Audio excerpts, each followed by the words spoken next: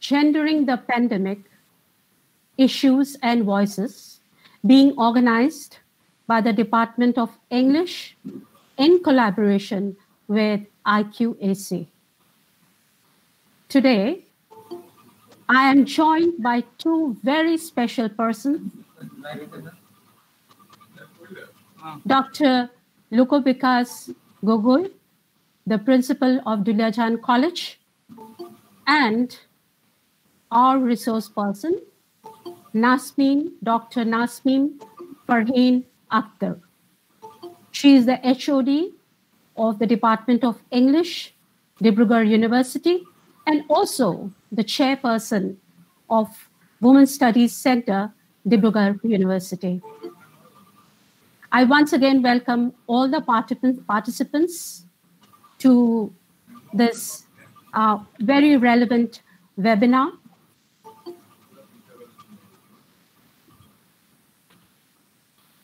Ladies and gentlemen, amidst a plethora of topics that we had before us to choose from, we found it relevant and meaningful to focus on the pandemic, as this is a paradigm-shifting occurrence in human history, and it will have its impact on everybody and everything around us.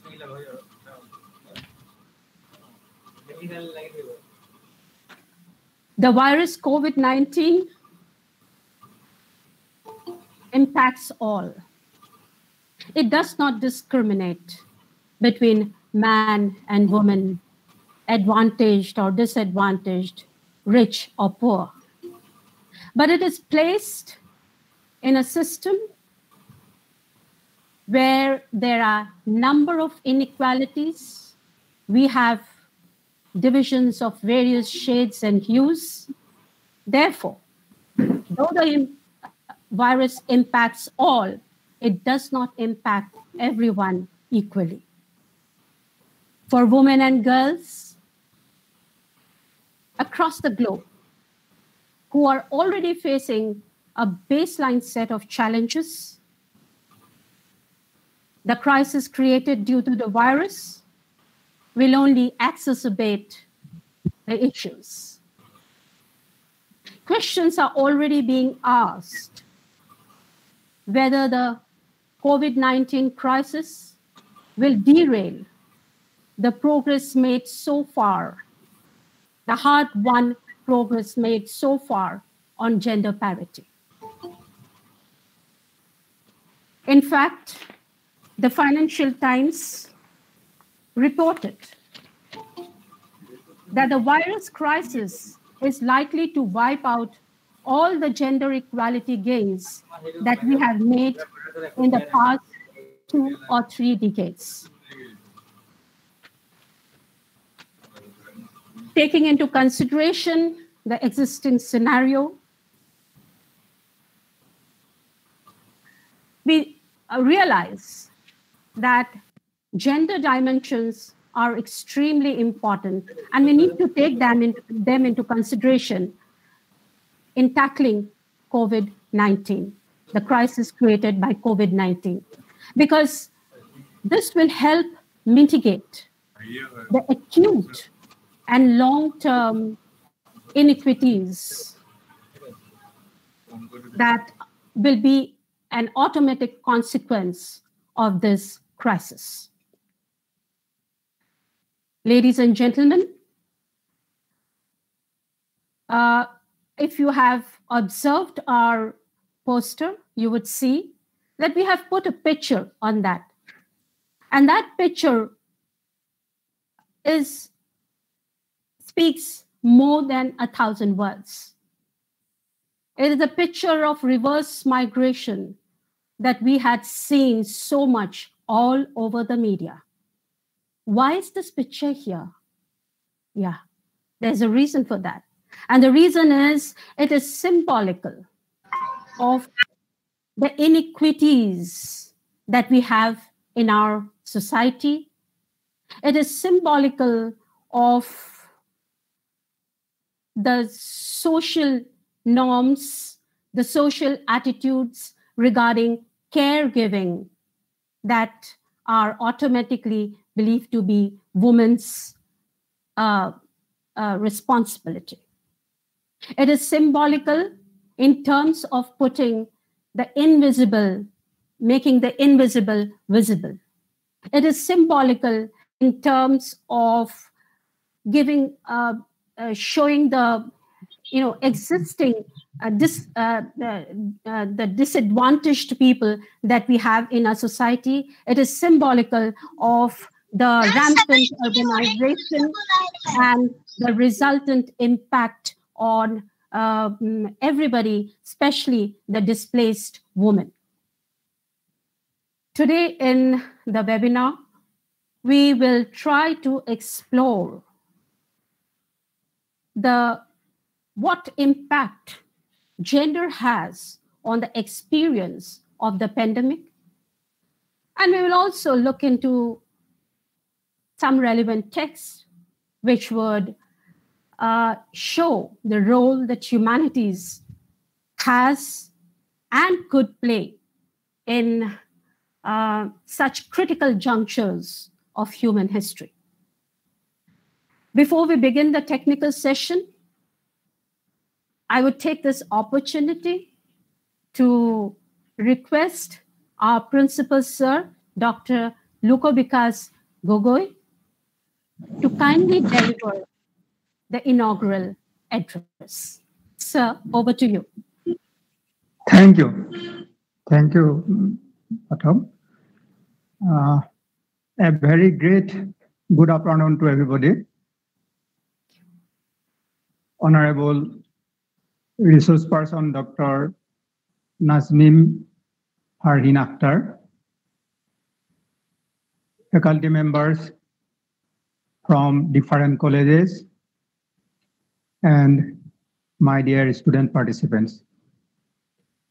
It's a great pleasure for me to welcome you all to this national webinar organized by the Department of English in collaboration with IQAC Duliajan College. The topic of the webinar is Gender in the Pandemic, Issues and Voices, relevance of which is very much important in this time of devastating impact of COVID-19 in almost all sections of the society. Infectious disease can equally affect both men and women, but the impact of pandemic and mortality rates may be different for men and women. A majority of healthcare workers like nurse, midwife, etc. are women. They are on the front line to combat the disease, which makes women more vulnerable to COVID-19 infections, although coronavirus seems to affect women less severely than men. Studies from some past epidemic revealed some surprising facts that gender inequalities such as the closure of schools, double the chance of girls dropping out of the schools than boys, increase in the rate of domestic and sexual violences, etc. According to the UN, violence against women has increased by 25% around the world under the current pandemic situation. Furthermore, as the lockdown eases and the economy recovers, there would be a prolonged dip in women's income and labor force. United Nations projections. So today's important topic,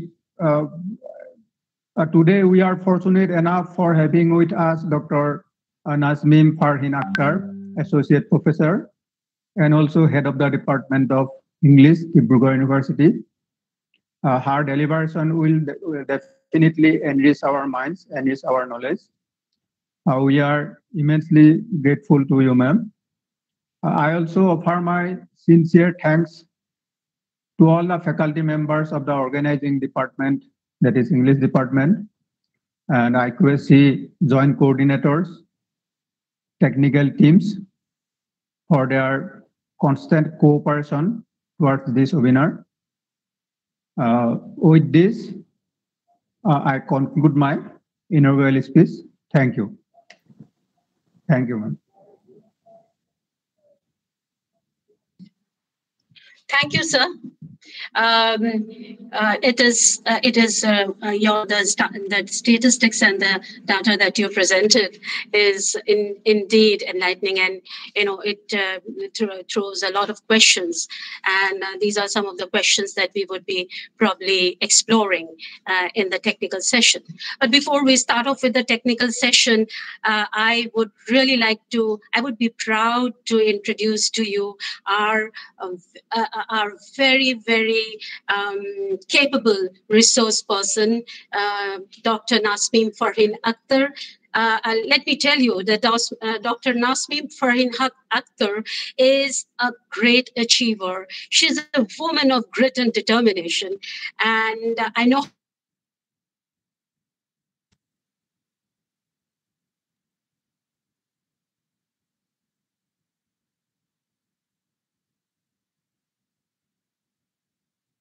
something that wins everybody's hearts. Dr. Nasmeem, as you all know, is the Associate Professor of the Head of Department of English, Dibrugarh University.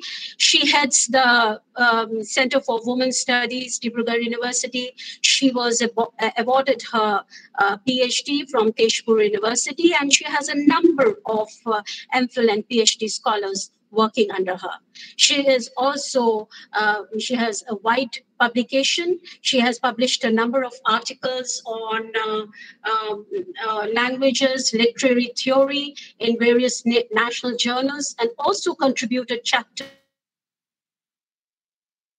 Has also translated fiction and non-fiction from Assamese to English and vice versa, and made a number of seminar presentations. She has also presented papers in international and national fora across the country and abroad. But she has participated as resource persons in many national and regional workshops based on the topic of the status of women. So we look forward to a very in-depth analysis from her, and I'm sure all the participants will definitely be benefited by it. Over to you, ma'am. Thank you so much. Honorable Principal, Duliajan College, Gogoi sir, Head of the Department of English, Ms. Jyoti Singh Pathak, my former colleagues at Duliajan College, Honorable Topoti Baido, my dear friend Noyon, and the two new colleagues that I am yet to meet, and my dear student Yusuf, and all the different members who have been part of this organizing team of the IQAC and Duliajan College. I'm sure there are other colleagues of the college and also colleagues from different other colleges from the state and also outside the state. And I would like to address all of you as friends, because the very fact that we are on this platform today indicates that we have certain common interests. That is why we are together on this platform. First of all, I'm very much thankful for giving me this opportunity to share my thoughts on a very pertinent issue on the gender dynamics of the pandemic. And also, I would like to thank Madam Jyoti Singh Pathak for that very don't know how to put it, but then you have actually flattered me. I mean, I'm completely flattered and awed and overwhelmed, and I just hope that I'm able to live up to the expectations of the participants on this session this afternoon.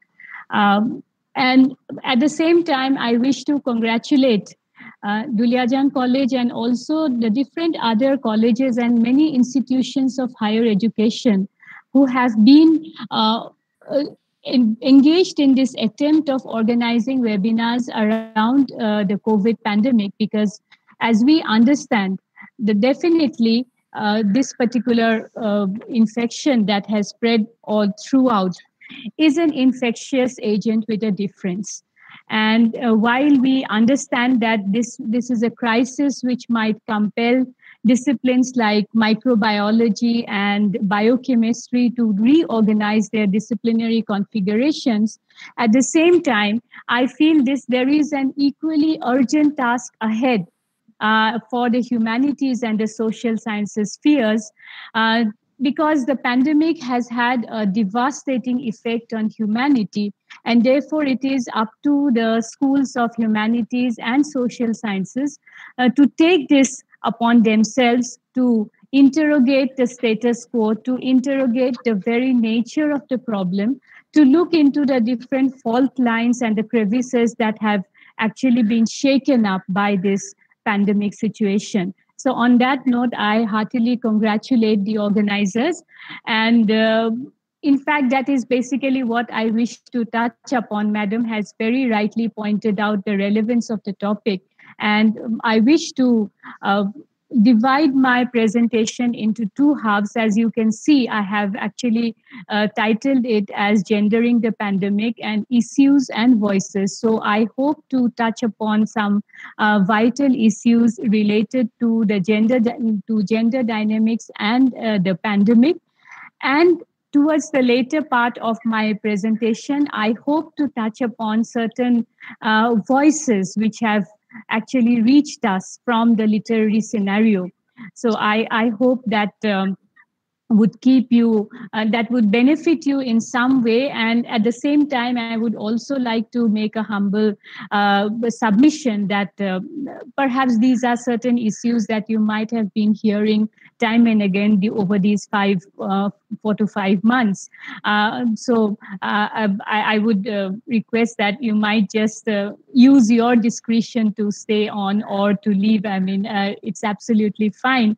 But I have very passionately felt that no matter how much we have been talking about these issues related to gender and the pandemics or the gender implications of the pandemic, there is still a lot to be done. And that is why we need to move on with these kind of discussions.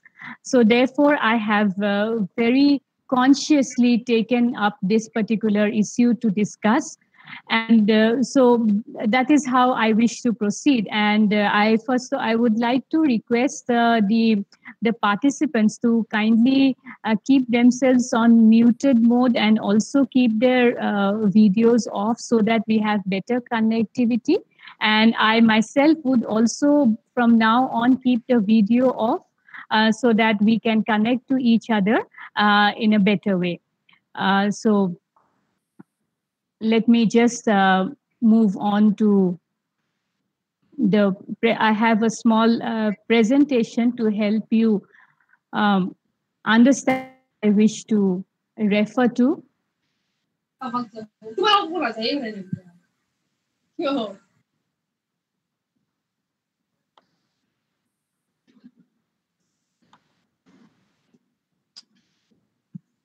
I hope all of you can see the screen. Is the screen visible? Yes, ma'am, visible. Yes. Okay. Thank you. Thank you very much. Yes. So as I have said, my focus is on gender issues related and the pandemic. And so as I proceed, I actually wish to make a case in point as to how gender comes in as a very vital component in our discussion of a health issue, because we need to understand that this is ultimately an issue related to our health. And so how do we look at gender out here? And as I do that, I wish to actually bring in certain points, because first of all, we have to understand that though we talk of this as a health issue, and we have in fact different diplomats, different scholars at different times have been giving their opinion on this, that this has been the most challenging crisis ever since World War II.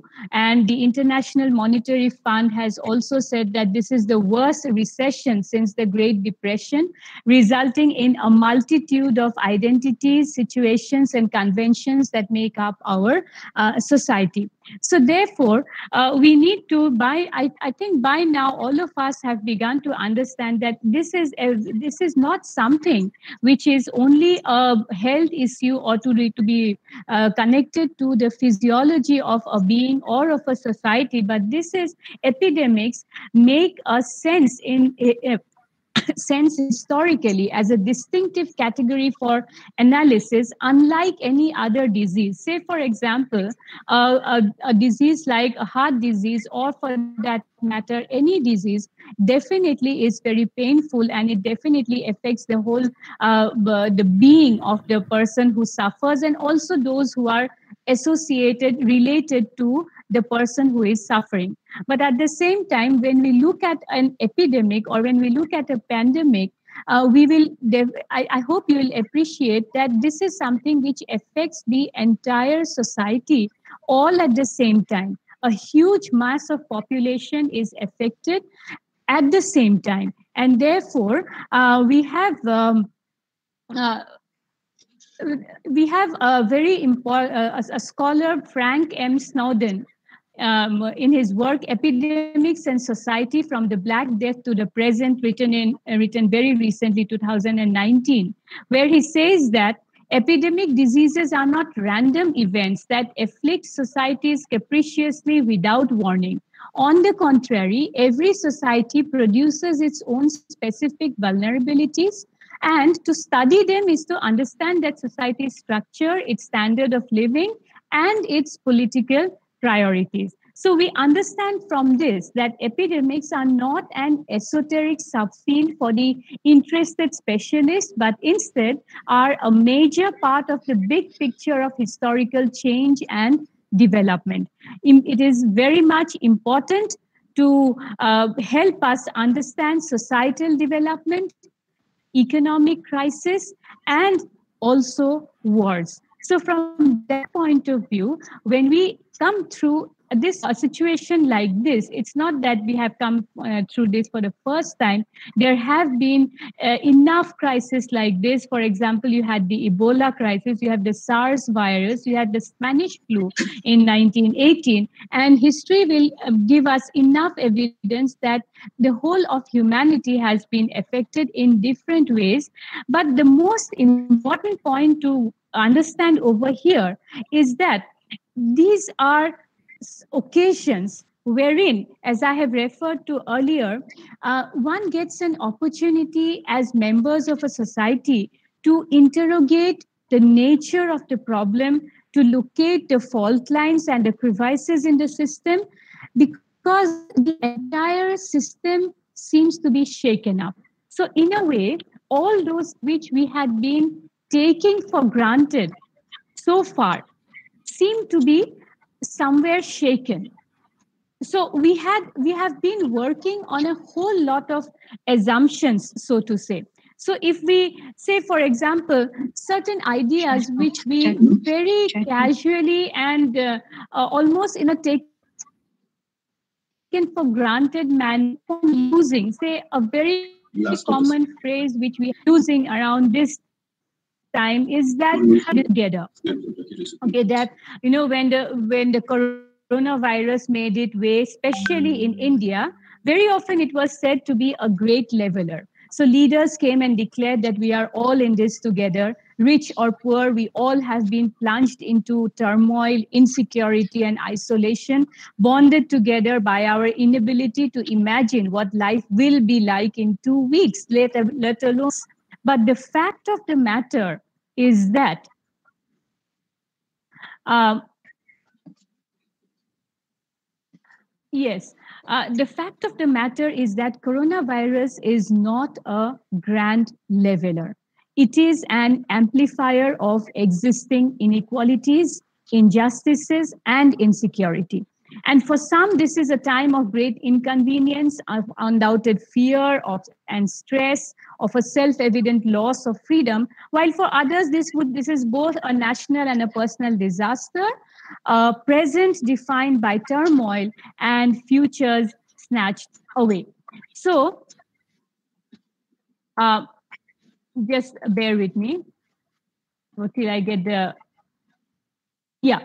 So this is what actually I wish to stress upon, that if we look into the very protocol which has been announced. So at the onset of the pandemic eruption, the European Center for Disease Prevention and Control published a set of measures to help fight COVID-19. Say, for example, the most basic in all those practices that one had to adopt was frequent hand disinfection. So for people like us who have very easy access to water, to soap, to detergents, to disinfectants, this is perhaps just a normal order of the day kind of an event, is almost a part of our habit, so to say. But is this the case with every one of us? And think of a situation where you have all these people clubbed together. This is a picture of the migrants who are stranded either in the middle of the road or in the middle of a journey. So how could you expect these unfortunate beings to be using soap, water, and disinfecting themselves? Which brings us to the other point, that is, maintain a safe distance, which we are referring to as social distancing. We are also referring to it as physical distancing. Now, look at this picture, and you'll understand that in most cases, even if one wants to, one doesn't have the space to socially distance oneself from one another. So, and also the other valid point out here is that sometimes in some cases, they don't even want to be away from one another. For example, if you look at this picture, at times it appears more comforting to be together with people who share the same concern. So with the hope that you will be able to work out a solution together. So how can you be expecting social distancing in this case? So, for example, you have the slums in our country. We have in fact lost count of the number of slums that our country has. So, how can you be talking about social distancing in that kind of a situation? Similarly, when you have the other practice which one needs to adopt and which one needs to follow very strictly is to be at home or in a designated setting, in a single, dedicated, adequately ventilated room, preferably using a dedicated washroom. So now when we look at it from the point of view of the privileged, this would be, in fact, a very, very comforting situation. And the examples, or rather the proof of which we have always been seeing Facebook uploads where people are laying, very rich dishes on the table. You are enjoying family time together. So in a way, the lockdown perhaps would be one occasion where you are saving money. But on the other hand, think of the daily wage worker. For them, with their limited source of income, they are more vulnerable to be thrown down to poverty. So that means that while we refer to it, even Frank Snowden talks of it, that ultimately these are situations where one is given, one comes to realize that we are all in this together, but we need to take these points into consideration. So while we talk about certain things, while we refer to certain ideas, which we do it just as a very matter-of-fact manner, it is not so. And a situation like a pandemic actually makes us realize that we need to also think twice before we use certain terminologies. Similarly, when we think in terms of the new normal that we are referring to. So let me take you to a previous slide here. I'm sorry, the slides have, yeah, this is it. So when you think in terms of the normal, I would actually think that this very concept of normal is a very, very gendered one. Our gender roles are often defined in normative terms. So I need not even tell most of you, or rather remind most of you of Simone de Beauvoir's very famous dictum that one is not born but made a woman. Similarly, when you think in terms of Judith Butler's ideas of performativity, that we actually perform gender roles. So as a woman, there are these different norms that we are to follow to be well behaved or to be called an ideal woman, so to say. And as men, we are to be behaving in a particular manner. So in this context, I think it's it's the right time to actually help us understand that while we talk about gender, most of us often relate primarily women to it. One also has to understand that over time, this very idea of gender has acquired different kinds of meaning. Say, for example, a few decades earlier, gender was just a term in the grammar books: masculine gender, feminine gender, and neuter gender for that matter. But since maybe a few years hence, I mean, a few decades hence, now all of us know that gender is not simply something related to women, not simply related to grammar, neither is it something which is synonymous only with women, because we often tend to relate it to that. There are a whole lot of other communities which fall into under this particular term gender. And while we use these terms, we also have to understand that it is primarily the very basic principle determines the structure, the workings of a society.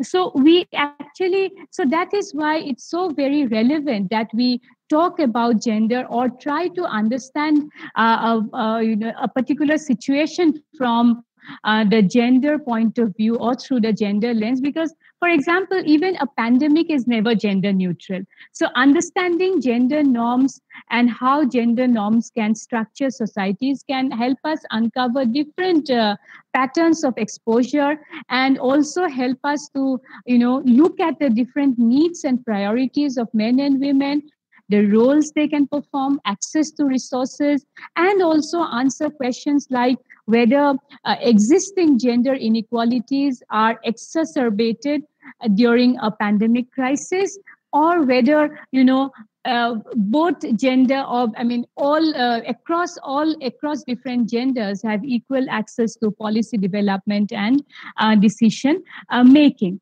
So most often what happens is, I was talking about the very term normal. So we often think of the normal in terms of the set principles, the code of conduct that have been laid down by a society which is chiefly patriarchal.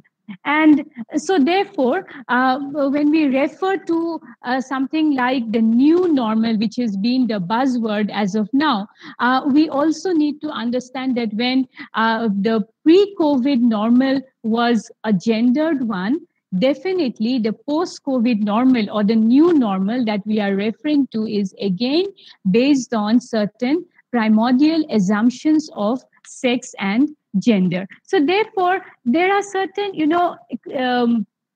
basic assumptions which have been, with which we have been brought up, which we refer to as socializing, and therefore there is something called personal experience and something that we refer to as knowledge formation. So when we talk about gender, so to say, or when we talk about the different gender roles, there are different assumptions that one grows up with. And therefore, when we have been brought up with certain assumptions, they appear normal to us. So for that matter, even if we look into the different policies that are at our disposal for the common citizen, one would come across different instances where the imagination of policymakers stem from their personal experience or from their personal experiential knowledge about gender. So if I can quickly give you a few instances, for example, you might have come across these hoardings wherein there is this lot of appreciation about LPG subsidies. So over there, it is always, if you have looked into the decision is definitely a very laudable one. What I'm referring to are those different hoardings that we come across, and it's always,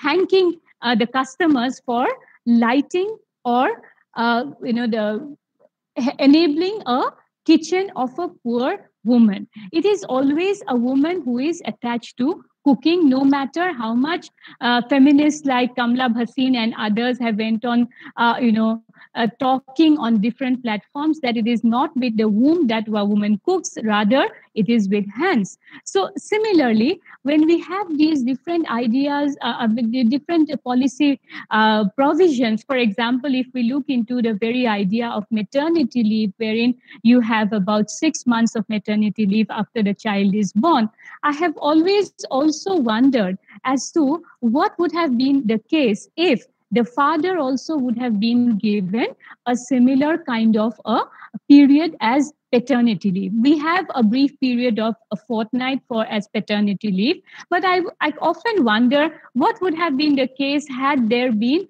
a longer paternity leave for the father, because one has to understand that while the mother has to also address or rather take upon her own bodily changes, come to terms with the new life that she has embarked upon, she is also to take care of the new infant.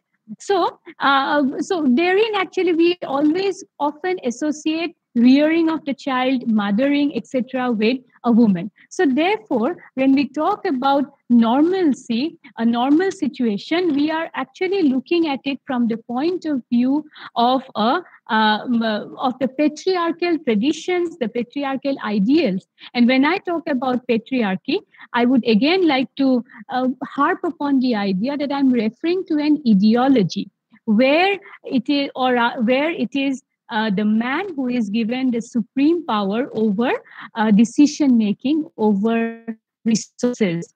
So it is an ideology basically.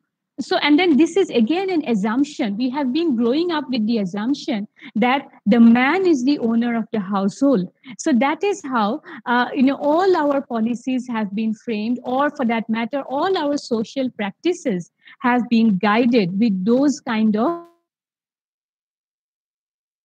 come across. So now when we look into this whole idea from the point of, so these are some of the qualities that you associate with manliness. For example, men are not supposed to be crying, so therefore it's not a kind of pressure that women only face as we go on performing different gender roles. It is also a kind of a crisis of masculinity also at times, because you need to be constantly presenting yourself as a tough, aggressive, as a strong and powerful provider.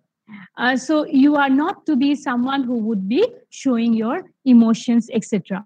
So therefore, we are not used to taking womanhood from the other point of view, that anyone who tries to challenge the status quo or tries to challenge the normal code of conduct is said to be someone who is deviant.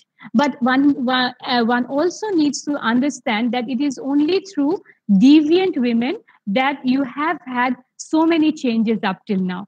If we are able to speak like this on this particular platform, we might think it to be something very, very obvious, very, very normal. But let us also remember that this access to education, this access to express our opinion is as a result of some of the very daunting and challenging tasks and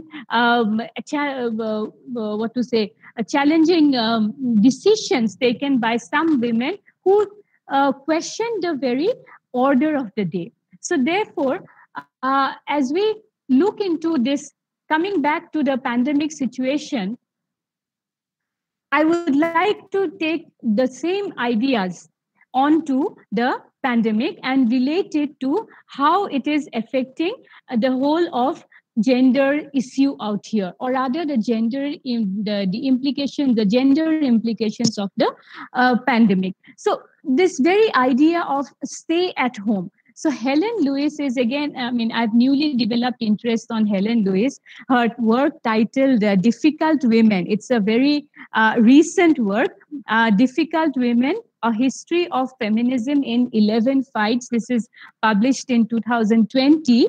And she very nicely talks, or rather very eloquently refers to the pandemic and the way it has been a kind of a challenge to the entire feminist movement. So if I may just borrow her words over here, what do pandemic patients need? Looking after. So the moment you talk about everyone staying at home, it is again the need to look after more and more people, with the old parents, ailing parents, children who are kept away from school.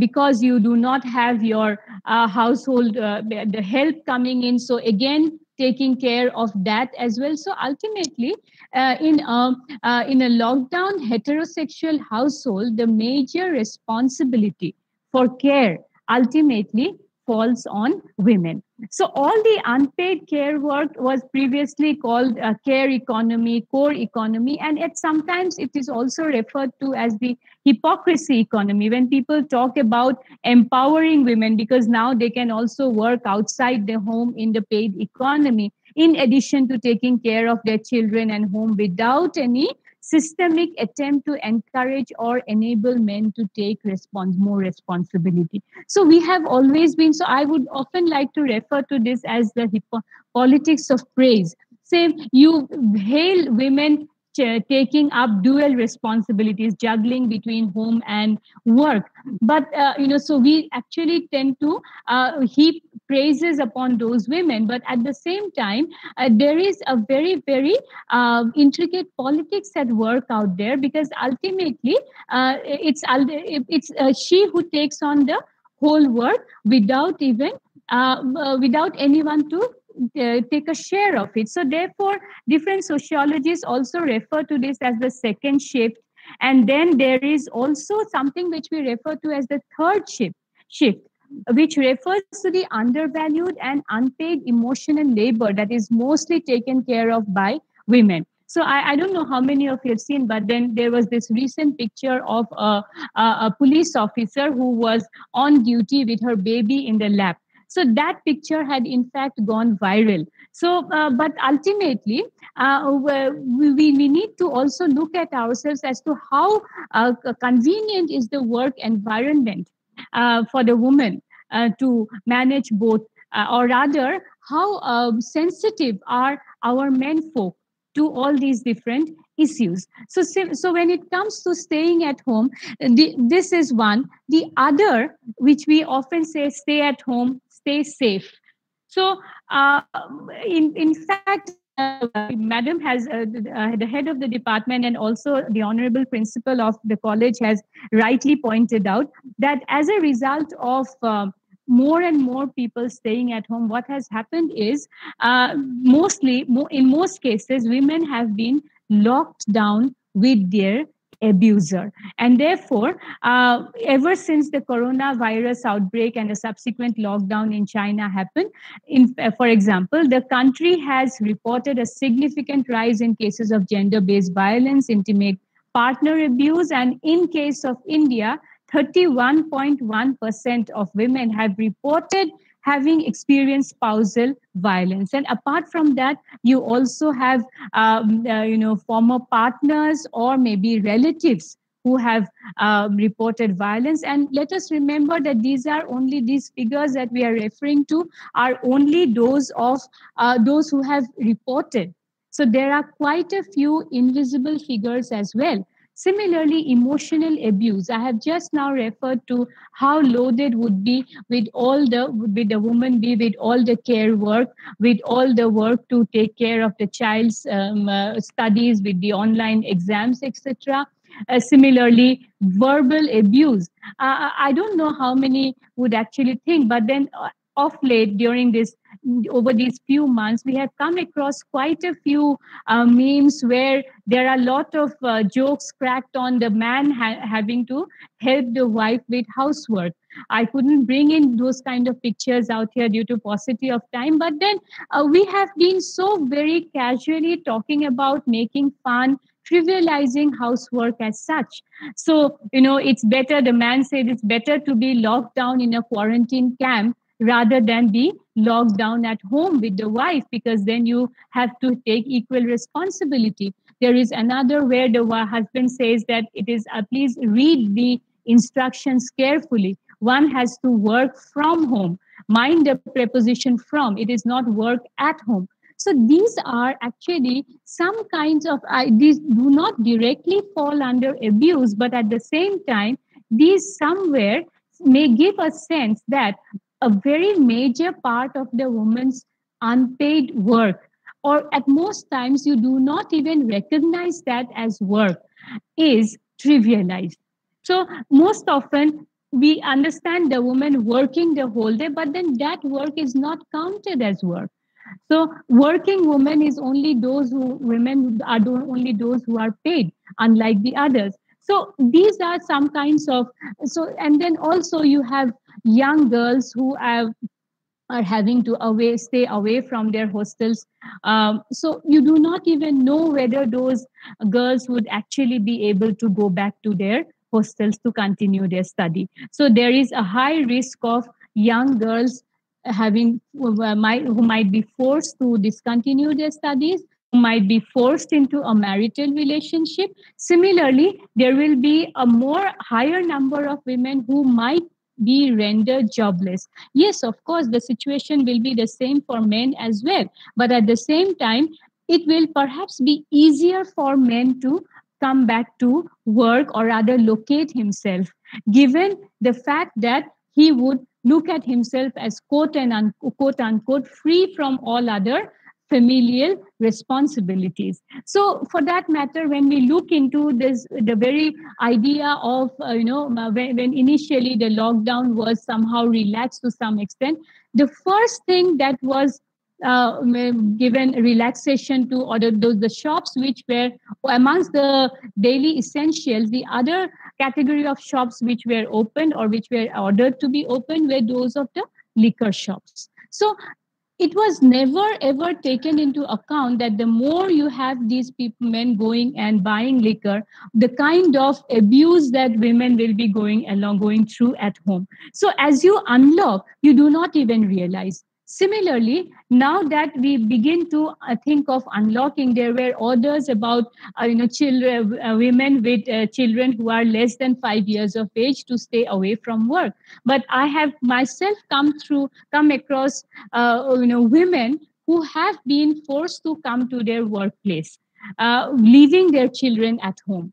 So this is not an exaggeration. I'm referring to certain instances wherein, they have actually said that the child is at home and the online classes are going on, but the lady has to come and attend office. So she has to again adjust the timings with the teacher to submit the assignments and all those work. Similarly, now that we are thinking of opening the educational institutions, we are asking teachers and everyone to join work. But at the same time, the students are not going to go immediately. There are orders for online edu classes. So while everyone goes off, who takes care of the child at home, or who takes care of the learning of the child? And in most cases, it has been seen that it is the mother who has been handling all of the school work, especially during this time of lockdown. Similarly, if you look into the frontline workforce, the first responders in a health crisis are nursing professionals available in community health centers, clinics, schools, retirement homes. And in India, the nurses and midwives constitute of almost 83.4% health workforce who provide palliative care to the sick and infirm, and in the absence of medical doctors, deal with emergencies firsthand. And they along with accredited social health activists, whom we refer to as ASHA, are at the front line of the COVID-19 pandemic, tasked with educating people at the grassroots level about the disease. So, however, their jobs are overlooked as an extension of gendered care roles and receive very little attention in terms of fund allocation, training, and fair pay. And moreover, the concentration of the female workforce in nursing does not translate to higher levels as allopathic physicians and surgeons. And so this particular gap in female representation results in health policy decision-making management strategies that lack a gendered perspective. And it becomes critical at times of a health crisis like the current COVID-19 outbreak, given that the exposure patterns of women differ significantly from men. So, in fact, you do not even count their work as important. And we have come across very, very familiar pictures of ASHA workers going on strike, shouting for equal pay, shouting for permanent positions, etc. But we wonder how much of their demands are actually being met with. When we look at, so these are the different women at the front line of the health workforce, and the kind of, so when we talk about the domestic care workers, this is again something very, very serious to be noted, because these are those women who they are not even entitled to any perks, nor are their working conditions governed by labor inspections, and neither is teleworking possible for them. So how are we looking at these, or what are the different kinds of measures taken to ensure the safety, security of all these different workers who are out there at the front line? Similarly, when we look into the gendered access to healthcare, now this has been established. I mean, there has been a lot of news about this idea that women are more, they will have lower risk, or there is lower risk that women contract the COVID infection, and it is because of the immune system. And some say that it is because of a healthier lifestyle compared to men, and they have a major immunological advantage over males due to double X chromosome. But then there is no clear answer.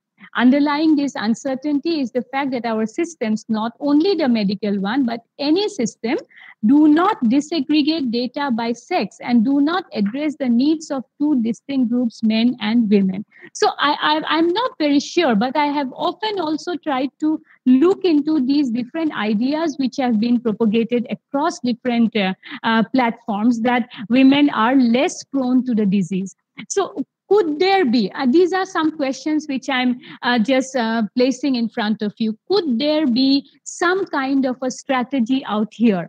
Because remember, the moment a woman is put into quarantine, the moment a woman is, is having to isolate herself, the entire environment at home gets affected. That is the first thing. Secondly, when you look into the different quarantine locations where the positive patients are treated, having more women out there will also mean facilitating them with some extra extra facilities, like proper washroom facilities, proper privacy, etc. If at all they are pregnant, or if they are lactating, then you have some other facilities. So I don't know of this, but then I have also tried to think of this in another term. I mean, is it so that, and so that way, somewhere even the women are made to believe that you are strong enough to fight COVID, so you keep on working amid all infection.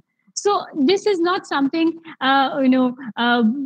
which goes without a thought. Say, for example, just a few days ago, I think most of you might have gone through this experience. So I had to undergo the COVID test, and then I see that all the other personnel were completely, they done their PPE kits, but then the ASHA workers out there, they had just their masks on.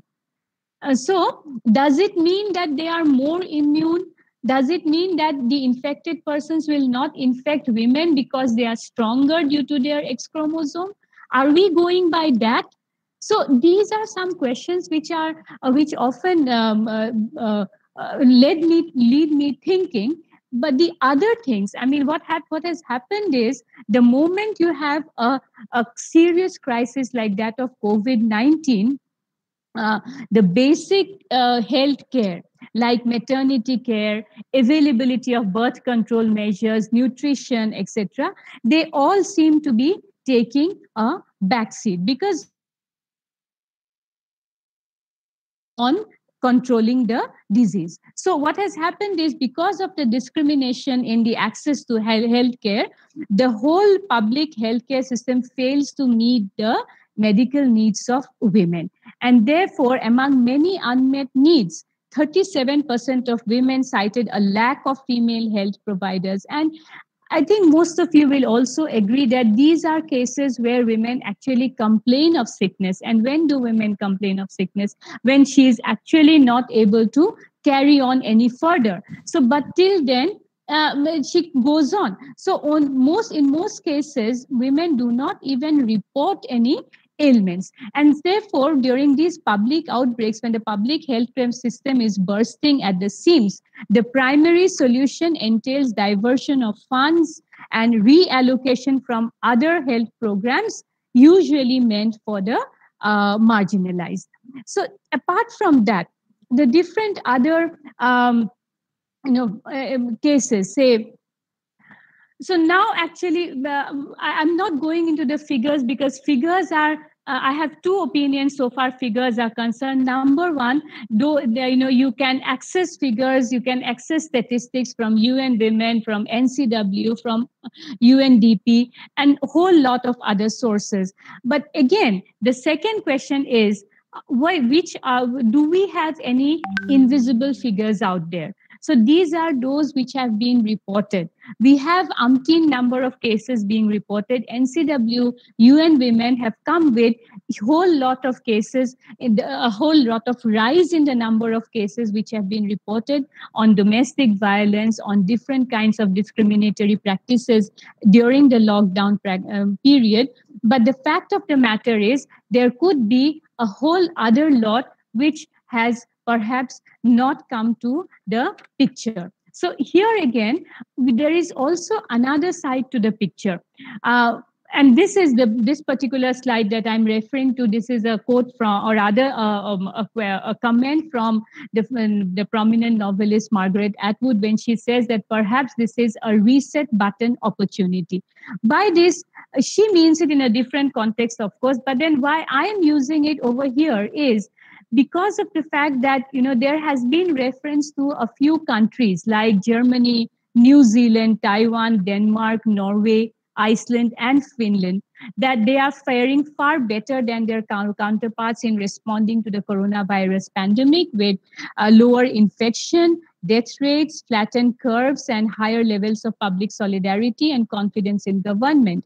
And their common thread is not that only these countries have women leaders, but that they have adopted policies and management modes that feminist research and scholarship associate with women. So feminist theory, of course, posits that women can generally better handle conflictual and multifaceted situations and are more willing to embrace complex situations, reflecting their greater experience with contradictory roles and expectations. On the other hand, some also see these modes as embedded in inherent female nature, while others also believe that women's socialization and life experiences lead to these more feminine modes. But then, can we also step back and think of these different ways which are based on feminist principles and alternative vision for global governance? Had these principles been adopted, would the situation have been different? say, for example, international cooperation and coordination instead of a Darwinian survival of the fittest competition. Similarly, a prioritization of human security and socio-economic well-being instead of a traditional militaristic and forceful approach to national security. Then flexible and pragmatic policies based on empirical evidence, science, and long-term perspectives instead of prioritizing ideology, public posturing, and national political considerations. And diverse and equitable leadership and decision making, reflecting ground truths and equitable input from marginalized communities rather than centralized elitist processes that close down civil space, society space. And the most important, transparency, flexibility, and a willingness to admit mistakes instead of face saving or maybe show no weakness kind of posture. So, what if these principles of cooperation, human security, pragmatism, transparency, diversity, and inclusivity had guided the world's collective response to COVID-19?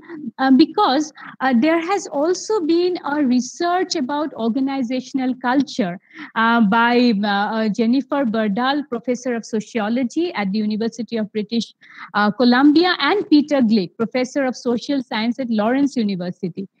And according to their study, it is revealed that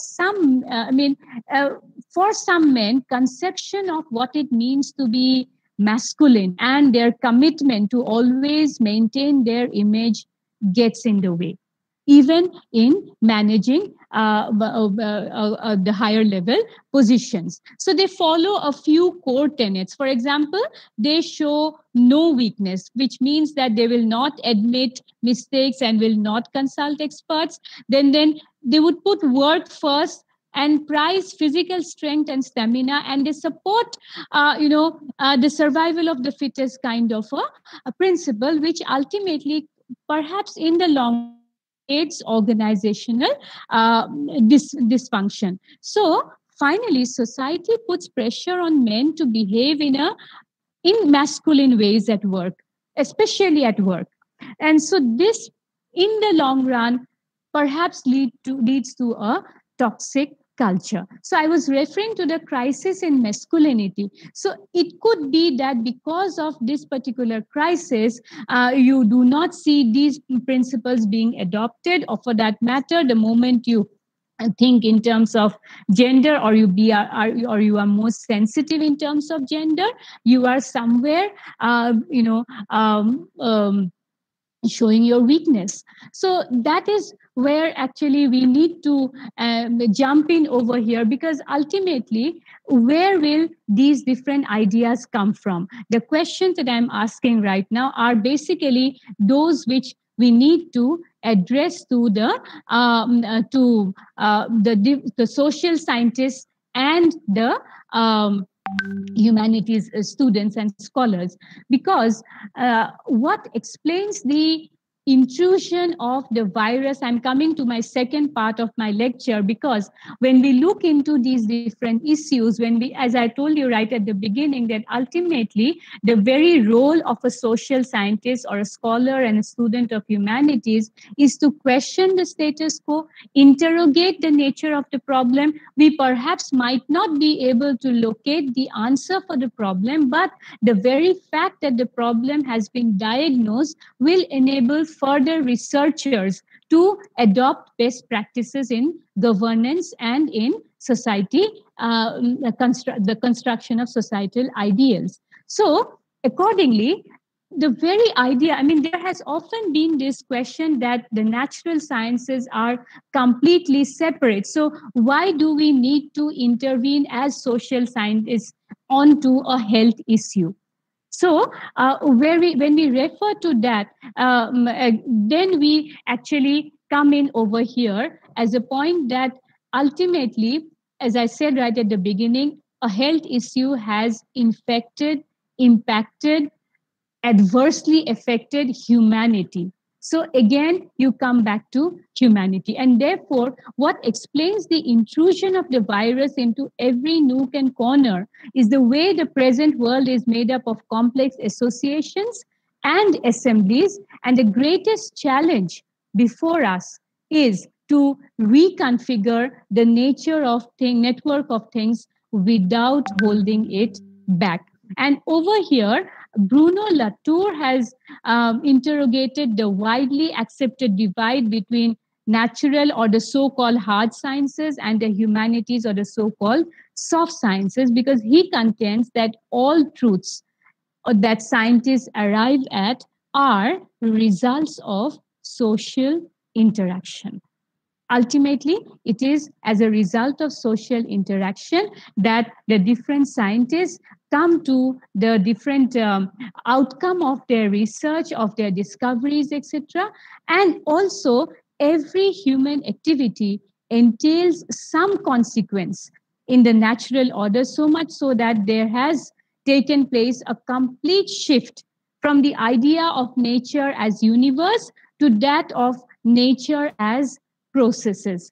And over here, I would like to refer to a study of science and scientists which was taken up by scholars like Latour. Then you have Michel Calonne, John Law, Peter Lodge, and the others who came up with a new insight, which came to be known as actor network theory, that nothing is outside the network, everything is connected in the social. And for that matter, I suppose, as scholars of the humanities sphere, as students and scholars of the social science sphere, we all have been understanding this idea that the virus was already there all along in the circumstances that enabled it to spread.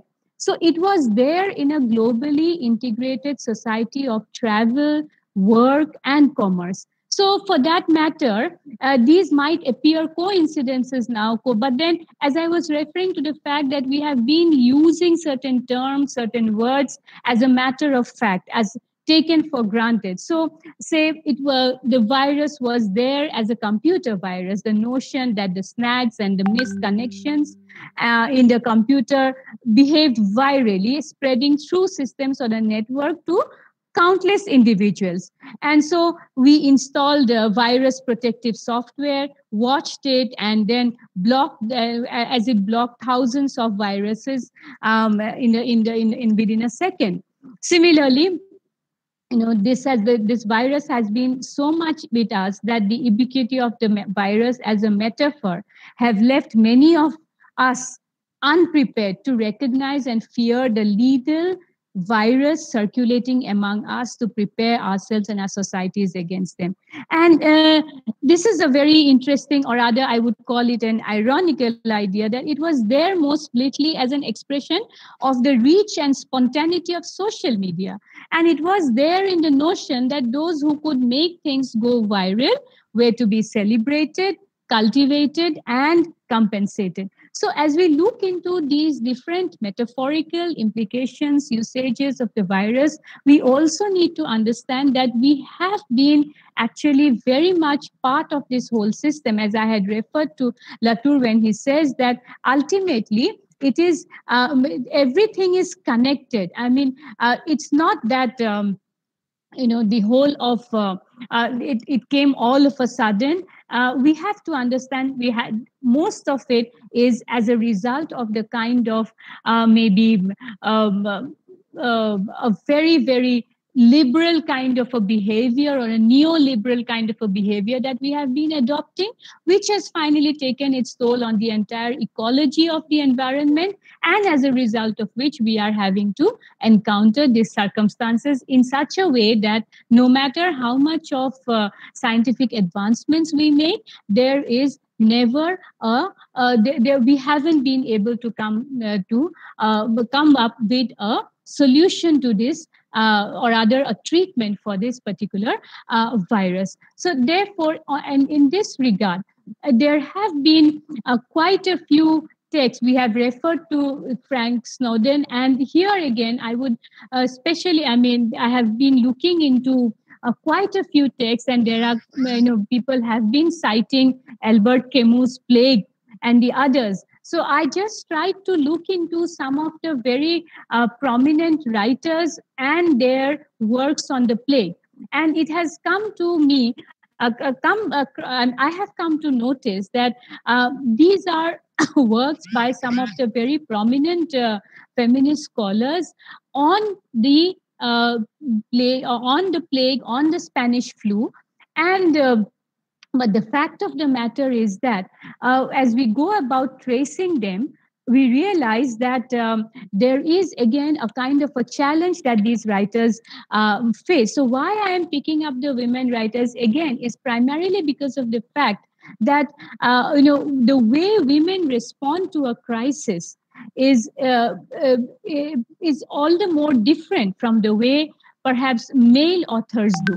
And therefore, when we look into the writings by women, we have to understand that, for example, if I take you to Mary Shelley's The Last Man, here I have to admit, due to paucity of time, I will be just doing a kind of a name dropping. I'm just giving you certain insights, certain ideas to carry on research on different topics, and also to read through these books, because we have been so much obsessed, say, for example, with Frankenstein. We perhaps have not looked into The Last Man, which is a sci-fi. So what I have come to notice out here is that there is this kind of all these different, if I talk about a particular trend which I have noticed in my very, very basic reading of some of the fictional work, there are quite a few non-fiction as well.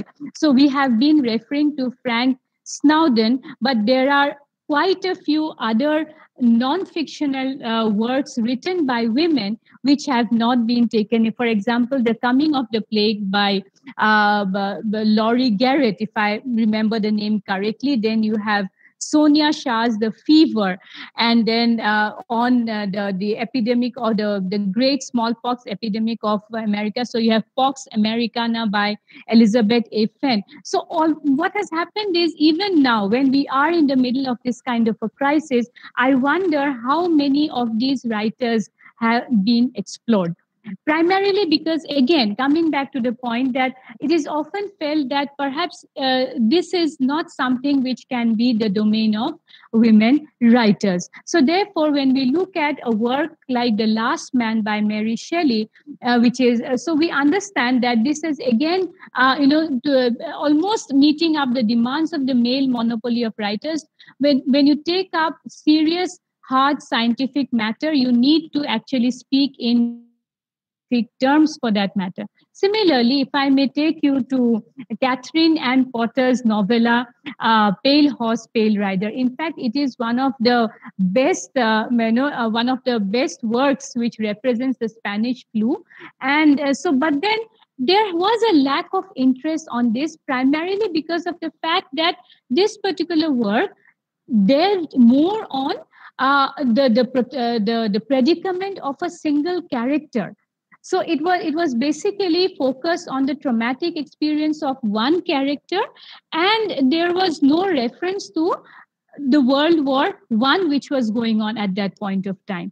And therefore, and it took almost about 28 years later that this particular work saw the day, or rather was published. So what I mean to say over here is that, so either you take up a very challenging genre like that of a sci-fi or a detective genre, as you see in the case of Agatha Christie.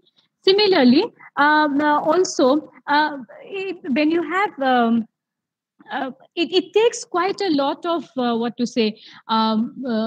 matters, quite a lot of grit to actually intervene, or rather penetrate into the so-called male domain, because these are related to hard scientific facts wherein emotions do not have a role, so to say. So that could be one of the reasons that we do not know much of it. In fact, if I may take you to the Spanish flu, it took almost 80 years for the Spanish flu to be recognized in records for that matter, and that too because it was almost in the 1970s due to emergence of environmental history, the social history of medicine, etc.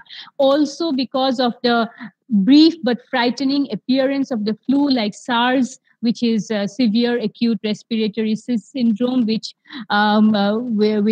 created havoc in 2003. Also, the recent threats of bioterrorism, especially since 9/11.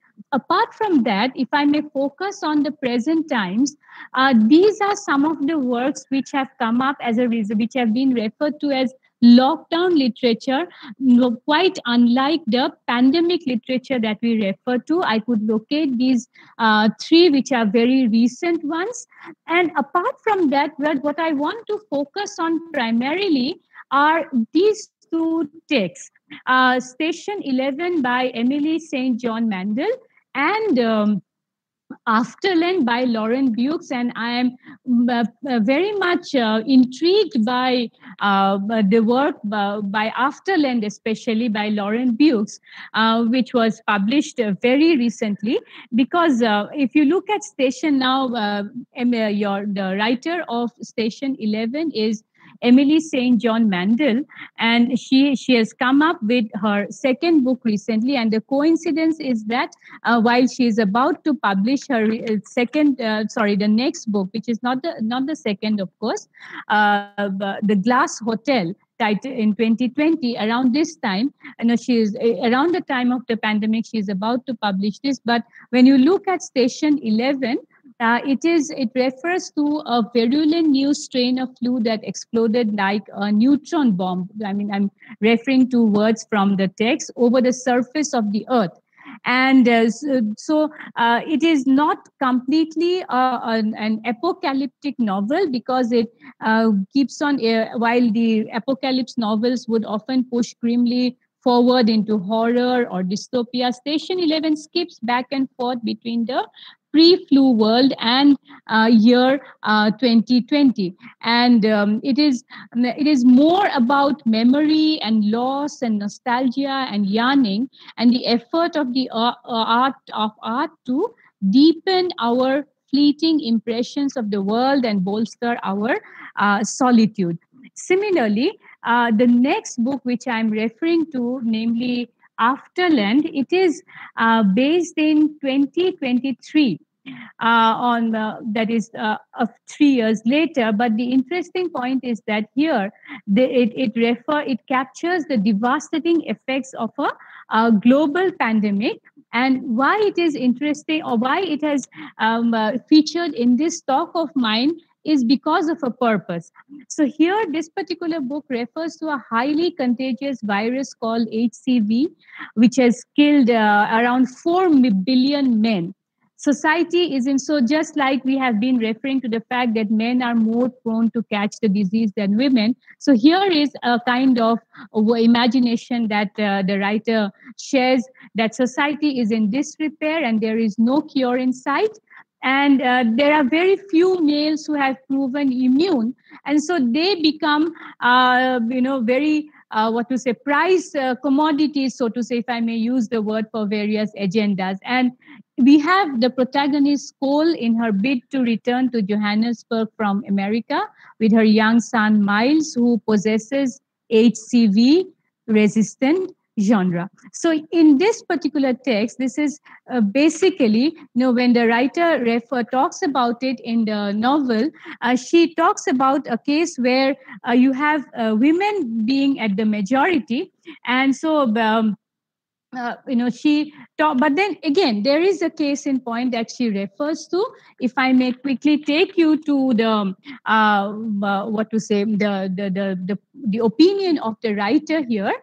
She says that there are two ideas that she wanted to play with from the feminist perspective. First of all, the fact that you have the entire world turned topsy-turvy, but at the same time, she also goes on to talk about a different or rather she tries to interrogate the very binary idea of masculine versus feminine. So she talks about a world of women, which is a world of people still, but at the same time, full human capacity for good or evil, because women are just as capable of being power hungry, violent, self-abusive, self-interested, abusive, and evil as men can be, especially when we are living through the same society, but maybe in different ways. So just as men can also be capable of being compassionate, nurturing,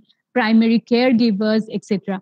So, basically trying to challenge the very performative role that we have been talking about so far. So from that perspective, this particular work has actually been very of great interest to me. And this is so why I'm referring to these works. So one has to understand that all these writings by women is not something physiological, but rather a new perspective that does not follow the masculine discourse, and this is a voice which represents a different benchmark away from the existing aesthetic system, instead of simply filling the blanks or supplementing the masculine discourse. So some women writers seem to be destined to truly transcend the fetters of their gender, like I have been referring to Afterlen, it appears that they have no fear of labeling or to say that they are optimistic, and therefore as a result, this pandemic has overshadowed. So while this pandemic has overshadowed the rosy prospect of a world characterized by security and liberty, we will have to live with uncertainty about the future for quite a long time. So there may not be a prophet or a sage who, but will there be more liberty and tolerance in this world when we are finally through this? So if we are to achieve this freedom and tolerance, we must keep off prejudice or a dichotomous way of thinking and forsake the habit of bashing things we have little or no knowledge of.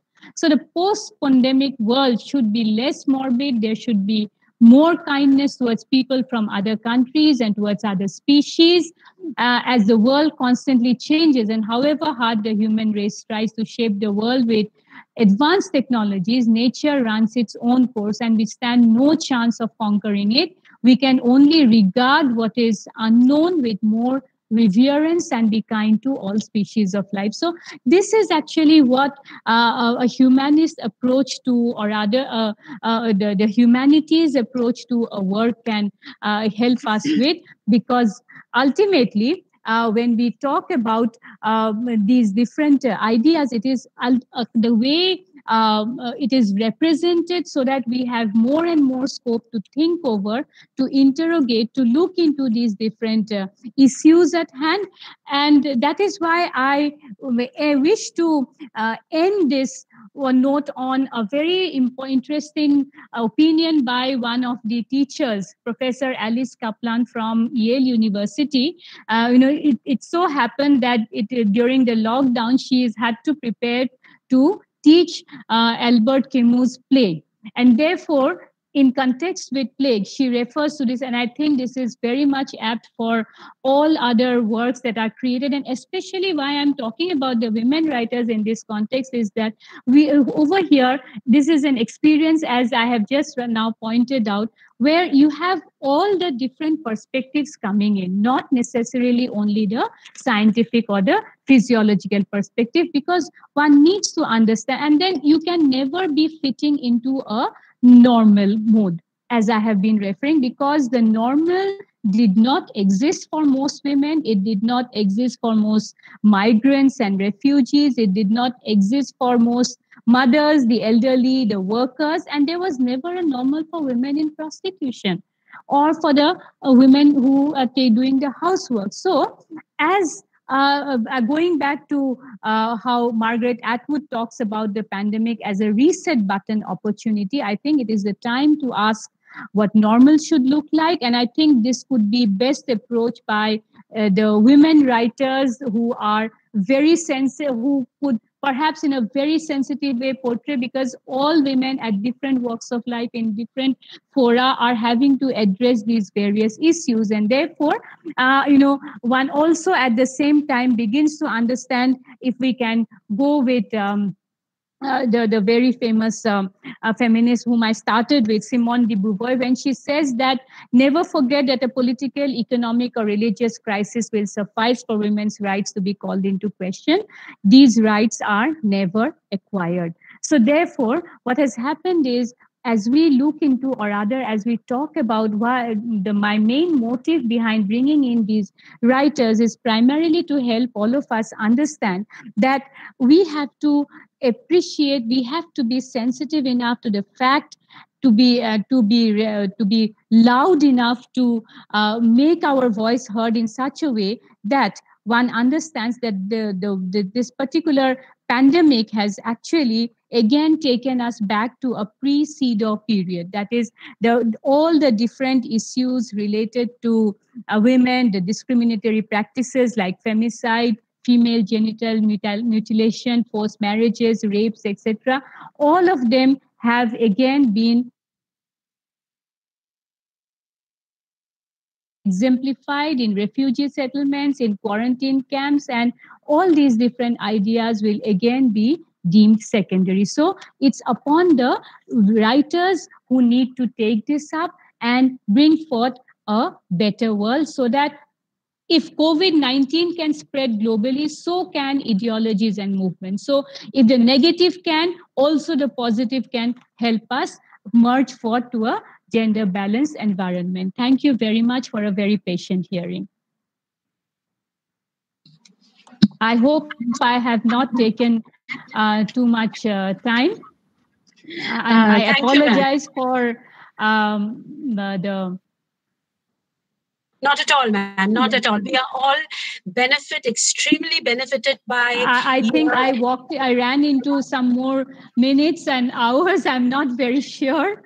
No, I'm sure I'm pretty sure the audience, the participants must have lapped it all up, and they must be really enlightened by your deliberations. I hope so. Yeah. Yeah, and yes, there are a few points that I would just like to make. And you have actually, using the gender lens, you have actually made a very strong case, built a very strong case for why we should have gender responsive recovery plan when it comes to reviving our economy. Yes, yes, exactly. So I think you have built a strong case around it with all your insight, and I think this is something that we all need to be conscious about. Besides that. Yeah, there's something that you mentioned about, and that actually struck me, and that was about the reopening of the liquor shops. So I would say that this was not at all a gender responsive recovery plan. And so we need to be conscious, and we need to, especially the policymakers should really have a proper roadmap, a gender sensitive roadmap, which would help the woman to get back on track. On a lighter note, I can see that most of the participants, if I cannot calculate right now, but then I think 80% of our participants are women. And I think that is the irony of it all. If we could have at least men in equal numbers, I think the message would go across better. But then we look forward, as you said, as you concluded by saying there is always, light at the end of the tunnel, and we need to keep working at it. I'm sure there are a lot of participants who would be into research among us, and I'm sure they have got lots of leads from your lecture, and I'm sure they would work on it. And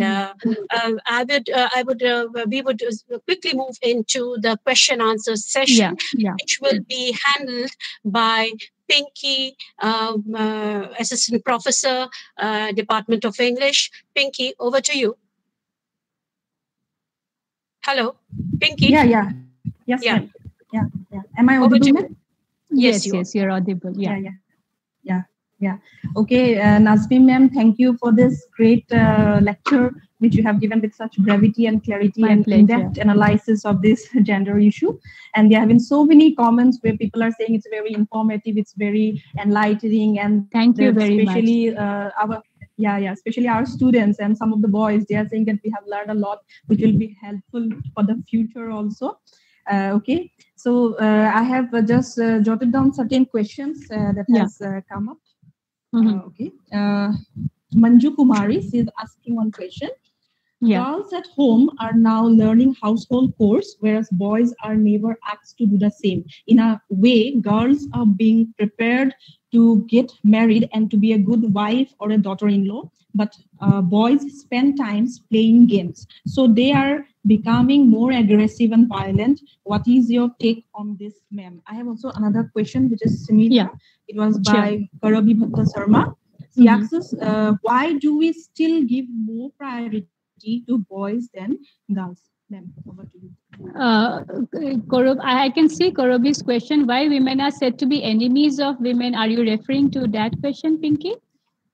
Yeah, that was later on. Then Okay, another one. Yeah, but then both of them are almost related in the fact that so that is what we often come across, that this is the common environment at homes, that the men are not to be entering the kitchen. It doesn't look good when men take to cooking, or maybe the girls should be more prepared to handle life in whatever position they are put into or whatever situation they are put into. So here again comes in the very idea which I referred to earlier about patriarchy. So patriarchy, let us understand, is not only a particular quality where you refer to the superiority of men. I said that it's an ideology. So in most cases, it is also women who are highly patriarchal, and it is actually the societal upbringing, the societal norms which have guided their upbringing. So now that I am aware, I am sensitive to these issues, I would definitely ask my son to help me in the kitchen, just as I would ask my daughter to come through. Why this has happened is because I am aware of these ideas. But for my mother or for my grandmother, it would be a matter of utter shame if I am asking my son to help me in the kitchen. So this is actually what when we talk about women being enemies of women, or for that matter, taking Manju's question that, it is, why is it that women are prepared for this and men are prepared for that? So it brings in two issues out here. First of all, the fact that the whole process of gender socializing, I'm sure Manju will be able to understand because she has been a student of the Center for Women's Studies. So the whole process has been of that we have been brought up in this way, that these are the works that men should do, these are the works that women should do. So that is as sensitive citizens of the country, of the society, we need to somehow, in our own tactful way, try to bring about these changes. It does not happen overnight. It will not happen overnight. Neither will it happen through lot of force. It does not happen through force. So as Madam has pointed out, we have very few male participants over here. So no matter what the number is, the very fact that we have male participants out here suggests that there are signs of improvement. There are signs of solution to these issues. So women are enemies of women primarily because there is a clash between two ideologies. On the one hand, you have those who are brought up in an independent setting with a broader outlook in a gender-sensitive manner. On the other hand, you have age-old traditions which perhaps your mother or your grandmother might have been brought up with. Right. I hope I have answered that. I'm being able to clear myself on that point, both participants. Yes, ma'am. Yeah, there was also another question, similarly, something similar to what you have answered. was asked by Priyanka Roy. She was also questioning about that during the maternity leave, mother not only looks after the baby, but also her husband, her in-laws, maybe her mother-in-law or other female members in the family. So that conflict between the matriarchy and matriarchy, she was asking that question, Priyanka Roy. I think you have already addressed that answer.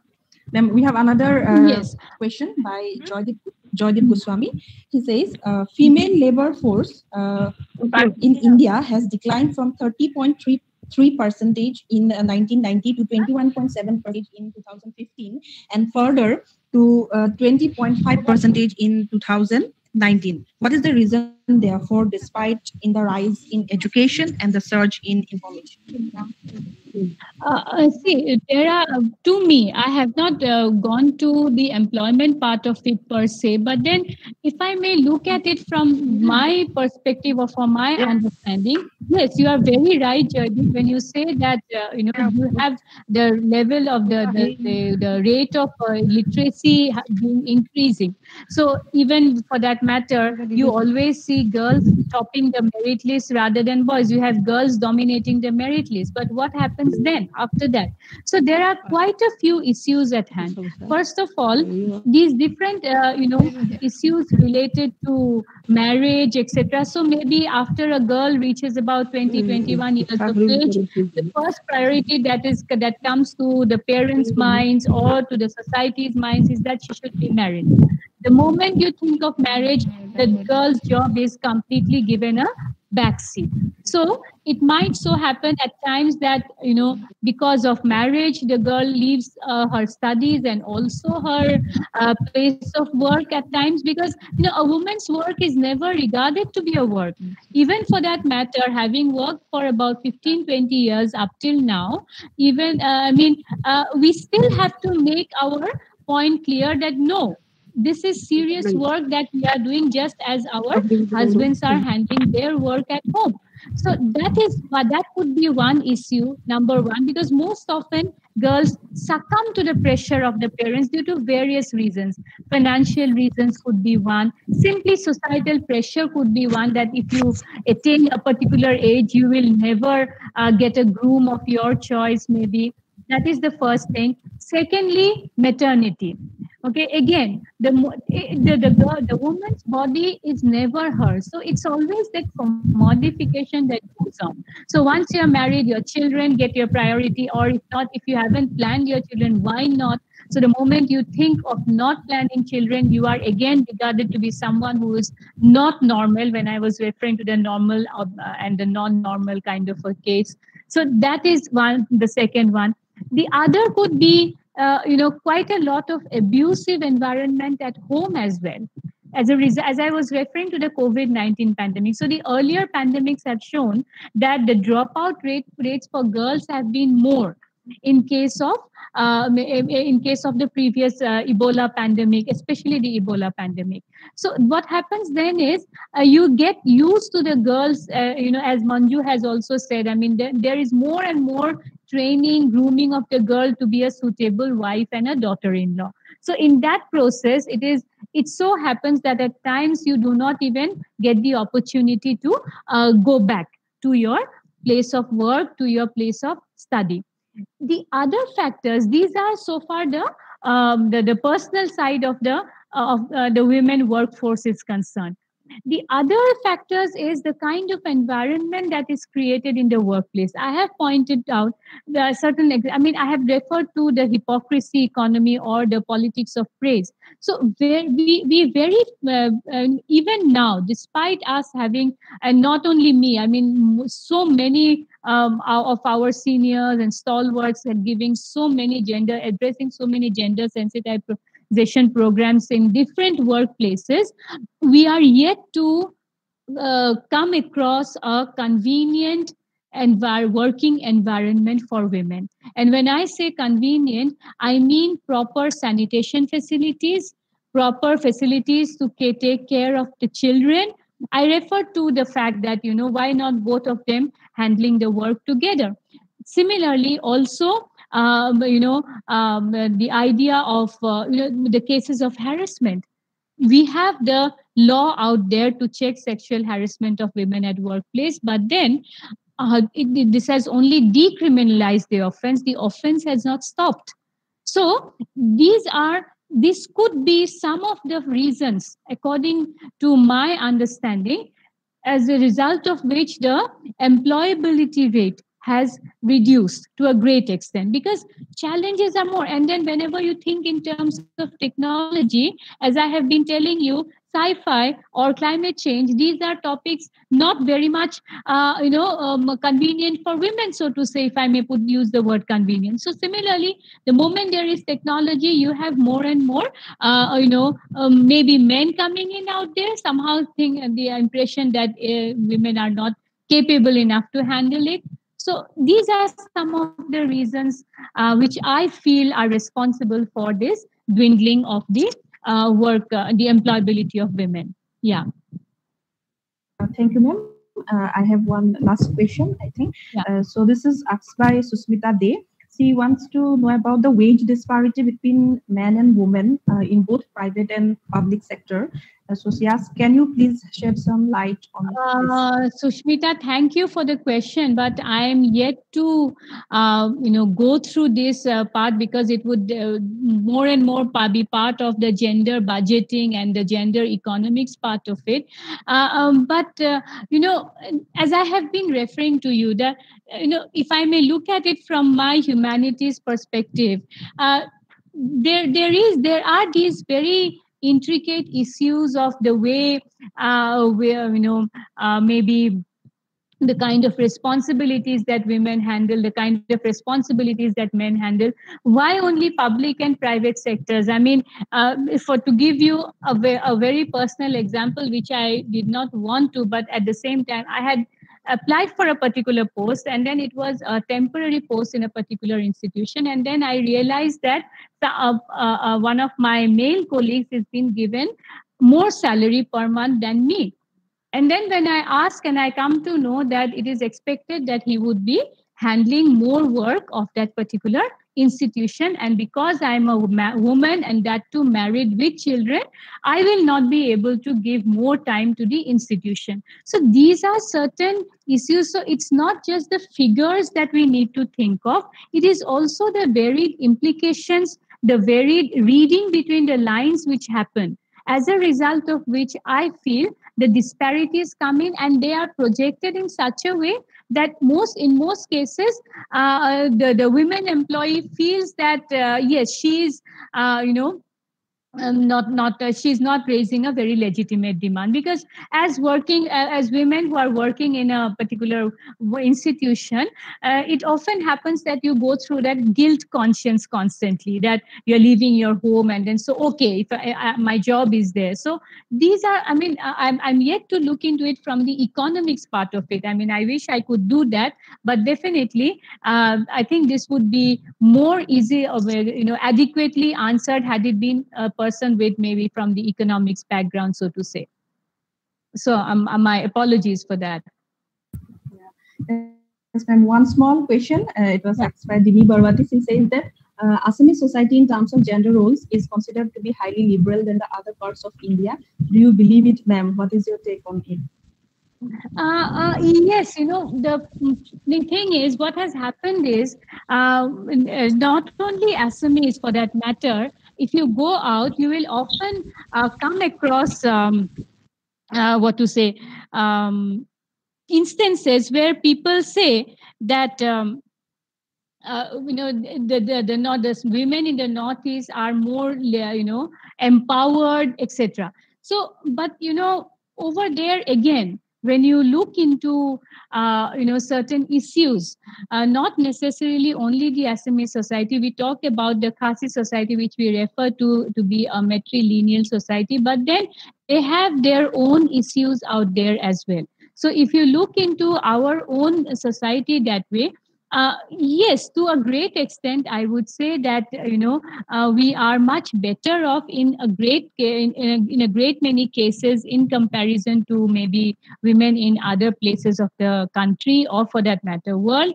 But that does not imply, that cannot be generalized, because I would say that there are still crimes against women that are very much rampant in our own society. But what has happened is, because of our location, say for example, if you take the Nirbhaya case, why did it gain so much limelight?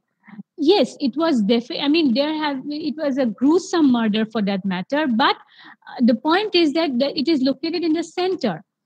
There have been so many cases even in our own state, but then how many have actually reached the national headlines? So most often there are, because I would like to just take you to a very recent study by by some of the organizations on the status impact of the lockdown on women in a few districts of Assam. It was, I think, almost about 20 districts in Assam, and then they have come up with quite a few alarming statistics, so to say. So which means that either yes, I'm not denying the liberal part of it, but at the same time, most often there are cases which are not reported. There are cases which are not highlighted, primarily because of the place we are located in, and there would also be cases which are not addressed, maybe.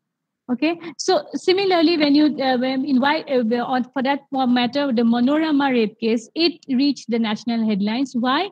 Because the protest after that to repeal AFSPA, the manner of the protest, in fact, caught public attention. So you have to do something like that to actually bring the reality. For me, yes, it is liberal, but I would say there are quite a few ifs and buts, which, if you deeply research, when you deeply negotiate, you will come to realize. Yeah. Thank you, Dimi, for the question, and thank you for participating. Yes, ma'am. I think we are already done with the question and answer session. Yeah. Thank you, ma'am. Over to Jyoti. Thank you, Pinky. You have handled it very well. Yes, so before we wind up the session, I'm sure all of us are going back home with a lot of food for thought, and of course, being a little intellectually richer with your presentation, Nasmi ma'am. Thank you so much. Thank you. Yeah. Okay, so before we wind up, I would just like to extend my thanks to all the people who have been involved in this. Let me begin with thanking the resource person. Especially, I didn't tell this in the beginning of the session, but it is for everybody's information. Nasmin's better half, her husband, is not keeping well, and despite that, she, has done a massive preparation, and she's here with us. Thank you so much, Dr. Nasmin, for your time and for all the time you took from your busy schedule for us. Thank you so much for that. I would also like to thank our principal, sir, Dr. Lukabukas Gogoi, for having given us this platform, and he is and the really inspiring leadership that we are experiencing, especially during the lockdown. Without meeting anyone, I should say that he is really providing a wonderful and inspiring leadership, which is exemplary, I would say. I would also like to specially mention Manoj Deka, the assistant professor in computer science. He has been constantly with us and helping us out in every way possible. Thank you, Manoj. Without your help, this certainly would not have gone off so well. Thank you so much for your cooperation. I would also like to thank the IQAC of the college for having, provided us the entire support, the emotional support. Thank you so much for that. Thank you, Pinky. Thank you, all the participants, for being here with us. We look forward to your participation again when we hold some other seminar on another topic. Thank you so much. Thank you all. Thank you very much for giving me this opportunity. I wish to thank all the participants and of course the organizers, that goes without saying, for always, because I forgot to mention, it's always a pleasure to go back home, because this is the place where I launched myself, and I would like to say it umpteen number of times that, I actually got a very, very liberal kind of a space to be what I am today because of those few months of my time with all of you out there. And this has been a very splendid experience. Thanks to the principal of the college, Dr. Gogoi sir, Madam Jyoti Singh Pathak, head of the Department of English, the team of the Department of English and IQAC, Duliajan College, and all the participants for being so patiently participating and listening through the entire session. That means a lot to me as a person. Thank you very much, and hope to see you in some other platform. Thank you all. Thank you. Thank you. So I leave now. Okay, ma'am. Thank you so much. Yeah. Thank you. Thank you.